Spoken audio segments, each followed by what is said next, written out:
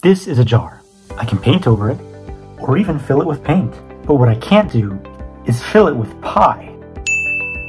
But I can do this with another shape, an infinitely long one called Gabriel's horn. Here's why.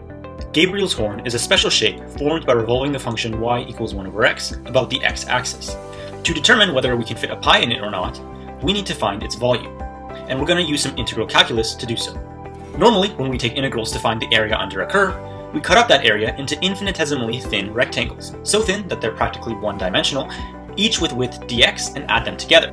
In this case, however, instead of adding an infinite number of 1D rectangles to get a 2D area, we're going to add an infinite number of 2D cross-sections to get a 3D volume.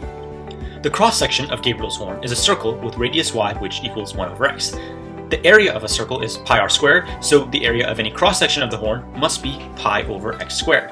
Now we just integrate this expression with respect to x using the limits 1 and infinity, and we find that the answer is pi, which means that the volume of Gabriel's horn, an infinitely long shape, is pi. Cool, right? We got pi from the function 1 over x. Two seemingly unrelated mathematical expressions. Oh, and side note, if you do the math to find the outer surface area of Gabriel's horn, you can actually find that the surface area is infinite, meaning you could never completely paint over it, which is known as the painter's paradox.